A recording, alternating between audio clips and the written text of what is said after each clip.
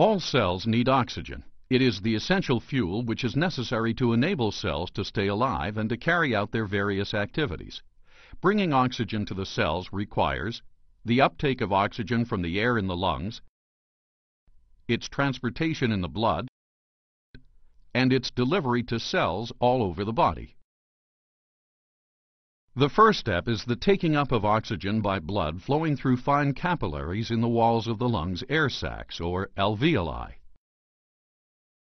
The oxygen molecules change from their state as a gas freely circulating in the air, dissolving into a solution in the plasma within the capillaries of the alveoli. Once in the solution of the blood, 98% of this dissolved oxygen is taken up by passing red cells, leaving just 2% remaining in the physical solution unattached.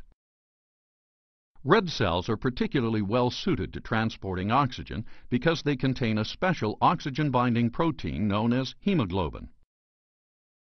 Each molecule of hemoglobin itself contains 4 molecules of heme, an iron-containing pigment, which binds oxygen loosely and reversibly.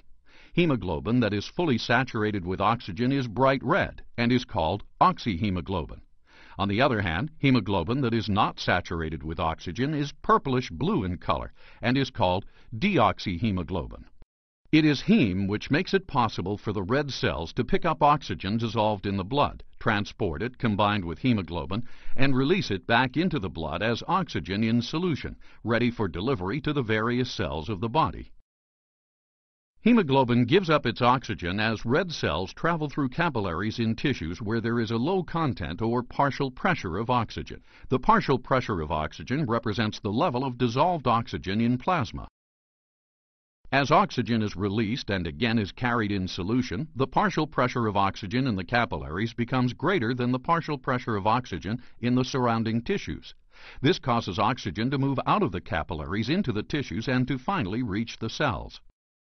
This graph, the oxygen dissociation curve of hemoglobin, shows why hemoglobin is particularly suited to its role in transporting oxygen.